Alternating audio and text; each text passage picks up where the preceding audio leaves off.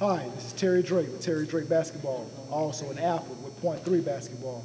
I want to share with you a drill that we use in workouts. I think you'll enjoy it. Let's take a look. What you're watching right now is our ball screen series. You'll see that the post will come and set the ball screen for the guard, and the guard's going to come off and drive and attack the rim. Second, what you're going to see is the post come and set the ball screen, and the guard's going to come off, and the actual roll is going to take place with the lob to the post. And finally, you'll see the post come and set the ball screen for the guard, and the guard's going to come off, hit the post on the pick and pop. Now, we start off in a tight space in the paint, and then we're actually going to move, as you see, us to the sideline pick and roll in a lot more space. So take a look.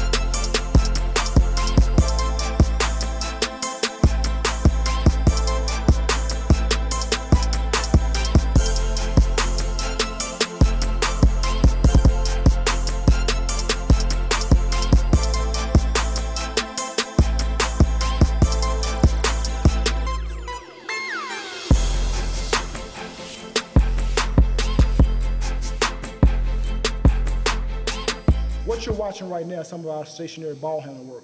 As you see, we incorporate a lot of different things in our stationary ball handling work, such as medicine balls, tennis balls, and cones, and what you see. You do not even have to be in the gym to work on these things. You can work on it in your basement, your garage, or your driveway. But whatever you do, make sure you work on it.